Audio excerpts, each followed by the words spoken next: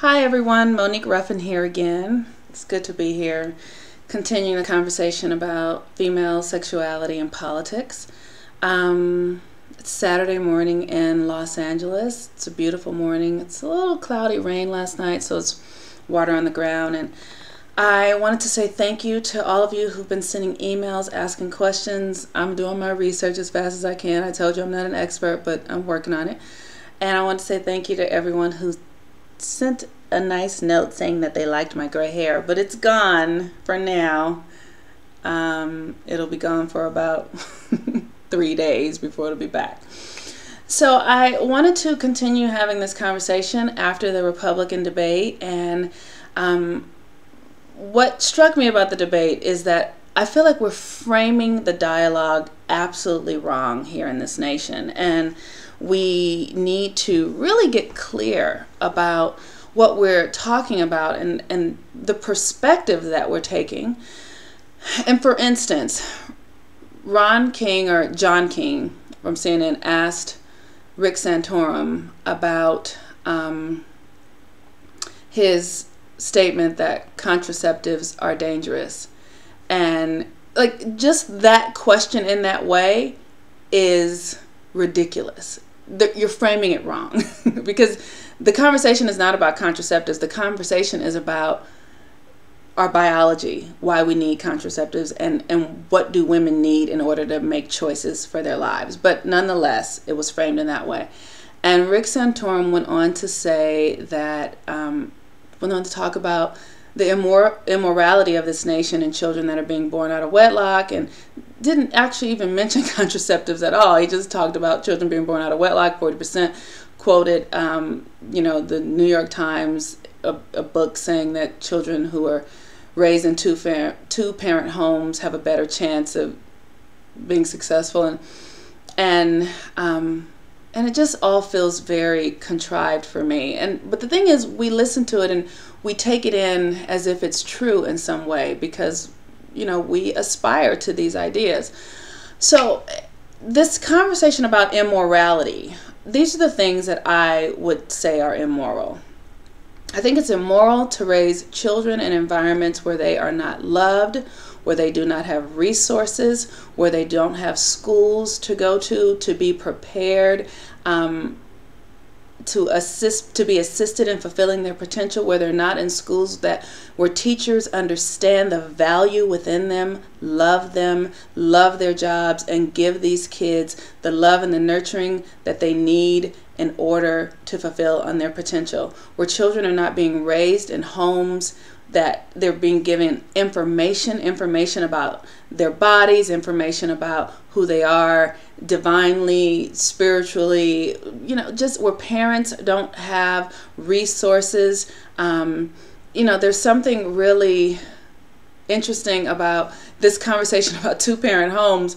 Well, when two parents are in the home and everyone's working, and the family structure is not truly intact, honestly, because we don't have what we don't have in this culture like we once did is we had grandparents who were home, and we had just neighbors that we trusted and loved and understood. And so what really has become immoral in this nation is that we are not connected one to another. We don't know our neighbors. We don't know our children's teachers. We don't know ourselves. We are at work for hours in the day, long hours, and then we don't know our children. Those are the kinds of things that break down family structure and that create, for me, immorality. One of the other things that they talked about in the debate was, just the access to contraceptives. And at the core of that is insurance companies. And President Barack Obama's new health plan makes it mandatory for every woman to have access to not only, health exams, breast exams, pelvic exams, free, to also have access to contraceptives. And historically, insurance companies were able to deny women the care that they needed. I would say that that's immoral, absolutely immoral. So we need to start framing this conversation in a way that really supports women being empowered. And that's really up to us, ladies. We cannot assume that those in power, one of the reasons I love politics so much is because it is about creating policies. And the people who create the policies are the ones that we elect to Washington, D.C. And then those policies trickle down and impact my life and your life. So we cannot give the people that we elect in Washington the sort of mandate to have control over our lives. We have to understand that the things that they say at some point might become policies that impact us in our doctor's offices and at the gas pump and in our grocery stores. And women, because we are oftentimes, very active in our households, we're doing the shopping, we're taking care of the children, we're at the schools, these policies impact us directly in a way that we need to be aware of. And so when they start to talk about things like immorality, that's not what this is about at all. This is about how do we create policies that serve the well-being of the people in this nation, we the people. And up till now, men have been creating these policies for us. We are not children. We are not ignorant. We need to understand what these policies do in our lives. We need to understand our bodies, and we need to participate. That is the only way we're going to change this current dialogue, which I'm actually very grateful for, because it allows us to see the undercurrent that is running this nation and why we are in 2012 having conversations about women's rights, women's bodies, women's reproductive rights without women being in the room. So kudos to the new dialogue. We get to see where we need to participate, where there's still growth, where we still need to evolve, how we need to show up for ourselves. The last thing that I want to say a little bit about is that this idea that sex is immoral is ridiculous. Sex is natural as eating, drinking, sleeping. And it has nothing to do with our religious affiliation. If people choose to have sex in the structure of their religious beliefs, that is their choice, and that is fine. And for those who choose not to, that's completely fine too. Sex is a biological function like breathing, eating, sleeping. We need it in order to survive.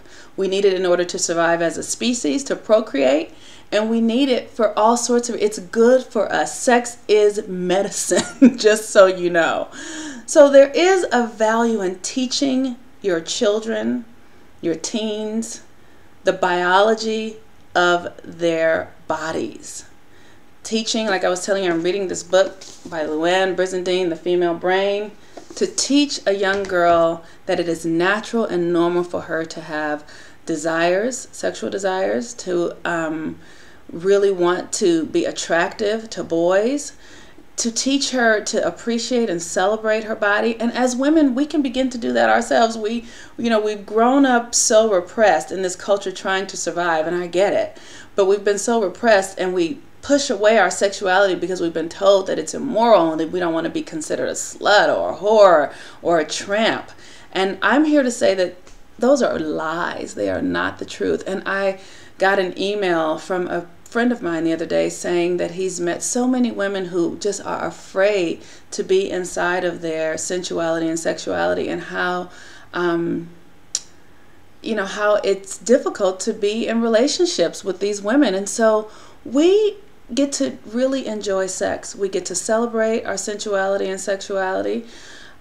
We get to determine for ourselves what feels right for us. We get to understand ourselves outside of the structure of religious organizations, and whether that be Muslim or Christian. We really need to understand our biology, accept it, embrace it, and then live from that place.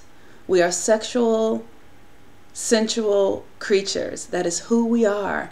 And until we own that and celebrate that and live that way, we will continue to see men making decisions for us. We will continue to see in the media women not being appreciated for the whole being that we are.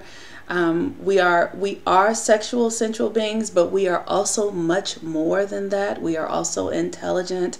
We are also creative. We are also nurturing. And until we embrace all of that for ourselves, we cannot expect for our society to do so. So I just want to thank you for being here today. I want to encourage you to go read my blog at Huffington Post. Rick Santorum's got his hands up my dress, and I don't like it. Visit my website, MoniqueRuffin.com. Send me questions, comments, leave messages here, whatever you can do. I would love your participation, and I'm very grateful. See, my t-shirt says it. I'm grateful. I'm grateful, and I hope you're grateful too, and we are pressing forward. It's really good. Thank you. Have a great day. Bye-bye.